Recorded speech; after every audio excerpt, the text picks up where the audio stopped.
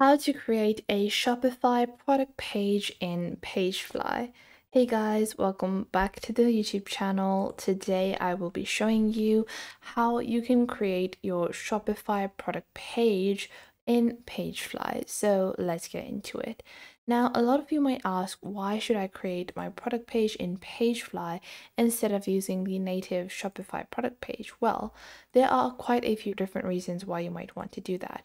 First off is simply because Shopify stores can all look very similar. The product page layout is not very customizable. It is customizable to some extent, but to really elevate the appearance and really make it a very customized experience for your customers, you want to be able to create your product page in a different format. So if you want to elevate your page a little, using Pagefly can really help with that.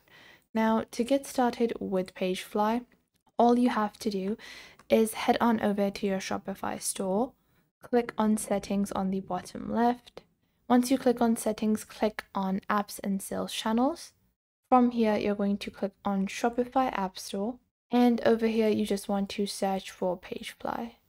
Now, once you search for Pagefly, this is the first application. I have already installed it. I have a detailed version on how to get started with Pagefly, so do check that out if you don't know the basics of setting up Pagefly and whatnot. But then all you have to do is install it, and once you install it, you have to create your account via your email. It's a pretty standardized process. Now, once you've done that, you will get into the Pagefly dashboard. Now, on the free version of Pagefly, so if you go onto the free version of Pagefly, you can only publish one page, but if you pay as you go, starting at $24 a month, you can create 10 pages, which is usually more than enough for most people. But we're just going to be creating our product page, which is, you can approach this in two ways. You can create like a page for your product collections or create, a direct product page. So I'm going to first delete our pre-existing page and we're going to create a new one. So now once I have, removed all the pages, I'm pretty sure you guys are going to be on the same step. You're going to just be on your dashboard. You're going to click on pages from over here and just click on product pages. Once you click on product pages, now why do you need to click on product pages and not just pages? Is because you want to link your product over here. So then you're going to click on create from a template on the right side of your screen. Once you click on create from a template, this will show you all of the product page templates that you have. They have templates ranging from all different types of categories and niches. So they have this jewelry template, this protein powder template, this homemade product, this skin product, there's food items, pumpkin pie, skincare items. Now, you guys can see some of these are like product pages, but if you want, one of those pages where it lists all of your products, you're going to go into collections pages, because those are the ones that display all of your entire collections, but we're going to be focusing on one product page. Now, on my e-commerce store, I just have this product over here, so I'm going to be looking for a template that is suitable for this kind of LED projector light bulb, and I'm just going to go into the product pages over here.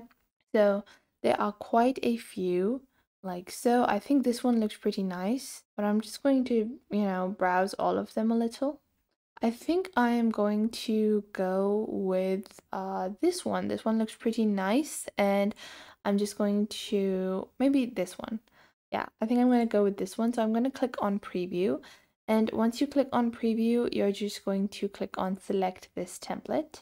Now, once you select the template, it will show you guys the template. Now, over here, this is like a drag and drop kind of editor. You have your source items. When you have to add items, you're going to add them from the left side. You can add elements, and then to customize that content, you're going to click on the right side.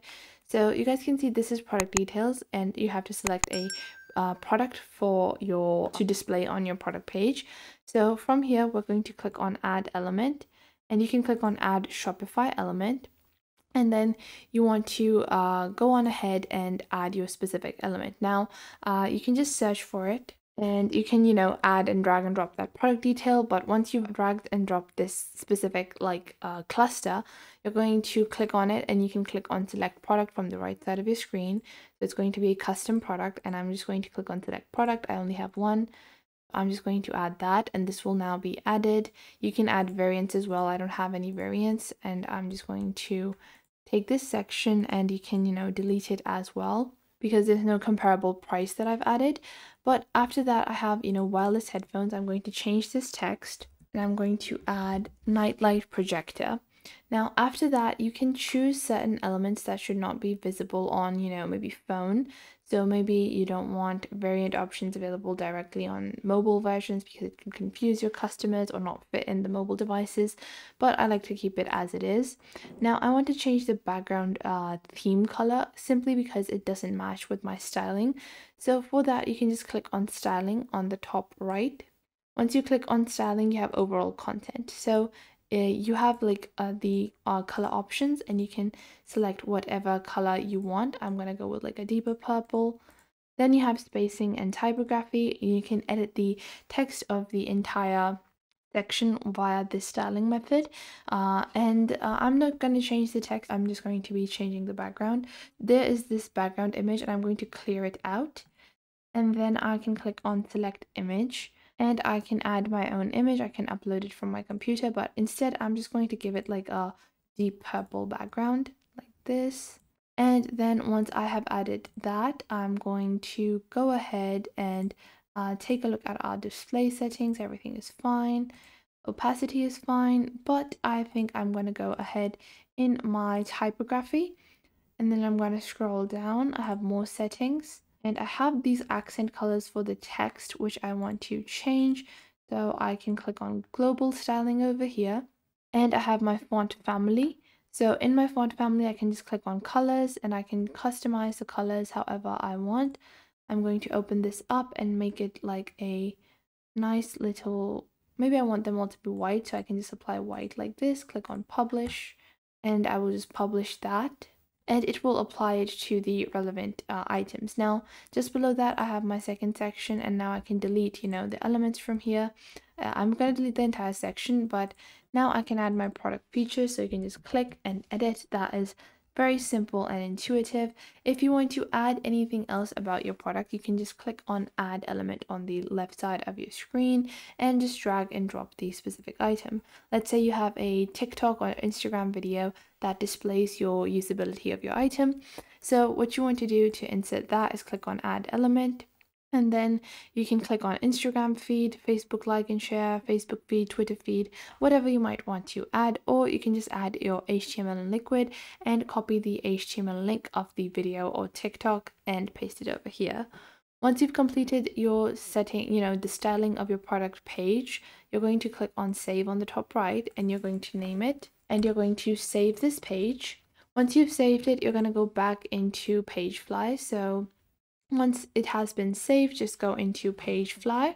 Now I'm going to go into Pagefly, and I'm going to go into my pages, and I'm just going to click on these three dots on the right side, click on publish, and just like that, our page has been published.